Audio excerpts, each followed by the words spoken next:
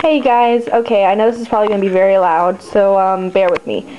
This is my book video, and I'm going to show you guys my books, and this is the first one, which I really don't like all that much, but it's kind of cool knowing which days are which, and it's just a day of everything. There's like April 24th, has like a little Austera to Beltane, and it talks about anything about that day.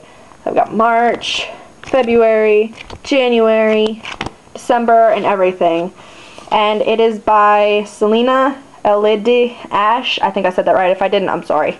And I got it at Books A Million, I think. I don't know where I got it. But yeah, I think Books A Million.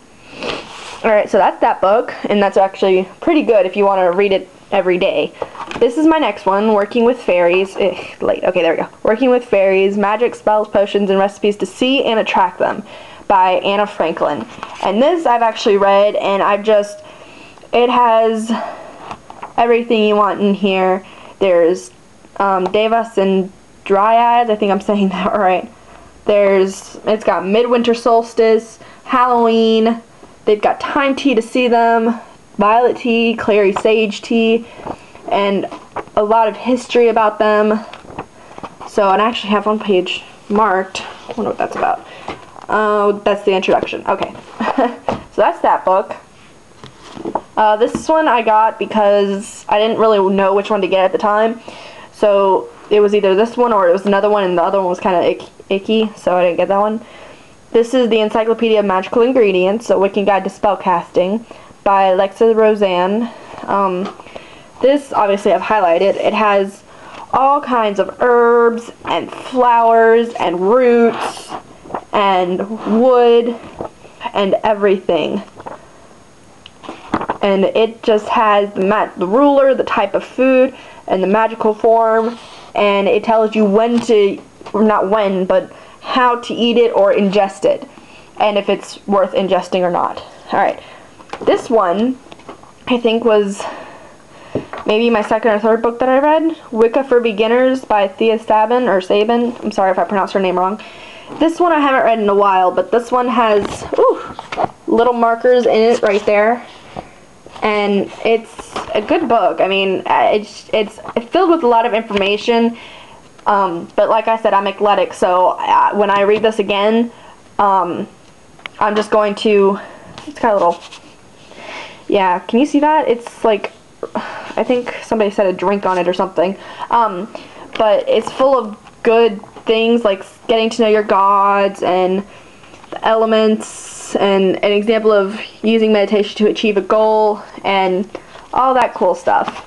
So that's that book. And this one I haven't even read yet because I didn't really seem interested in it, but it's Witchcraft Theory and Practice by Elidh De Angelis. I don't know if I'm saying that right. I'm sorry if I'm not. This, I don't know what's in it, but it looks like there's spells and rituals, phases, and stuff like that. The Eightfold Wheel of the Year. Oh, that's kind of cool. It has the Wheel of the Year, and it's not really, that's not really focused well, but it's got the Sabbath, in the southern hemisphere when it is, and the northern hemisphere when it is. That's cool. But yeah, I haven't really read that book yet, so once I read it, I'll let y'all know. And this one is The Craft, a Witch's Book of Shadow by Dorothy Morrison. Obviously I had to tape it because it ripped, and there's a lot of little tabbies in this one. That's because when I was doing this one, I was writing out, like, all the things I needed in my Book of Shadows.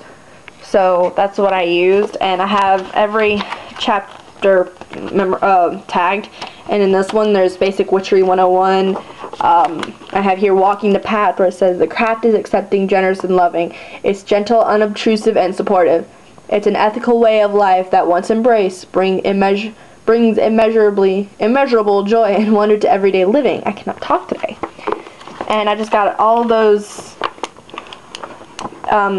marked. And this one is the appendix, and there's the magical use of herbs, plants, flowers, and trees. So that's that book. That's really interesting. Actually, I like that book.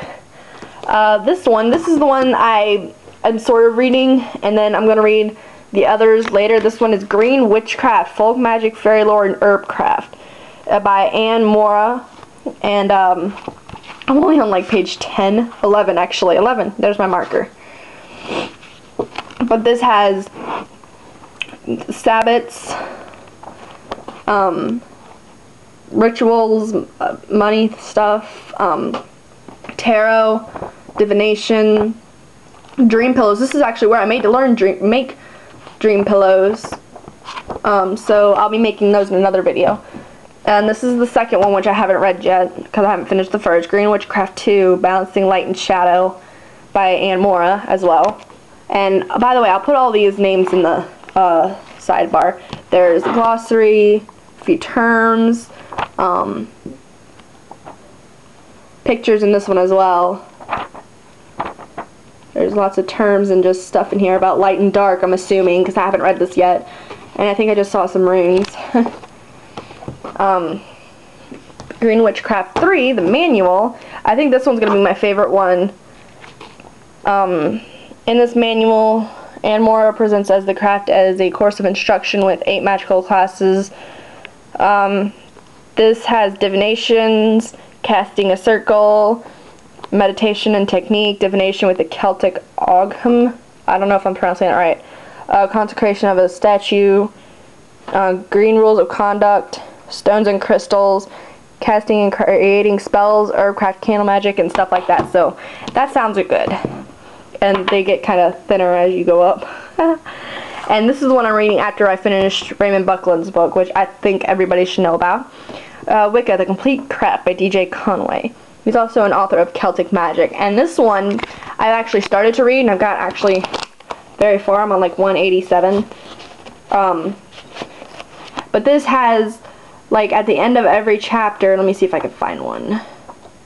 Yeah, right here. It has study work, and it's really cool if you're just new to the craft and you can't, well, actually this is more expensive than Raymond's book, but if you could only get one book and it's this one or Raymond Buckland's, I would suggest getting this one, especially if you're a newbie, because this has study stuff where you can write down everything and you can change your answers later however often that you read it.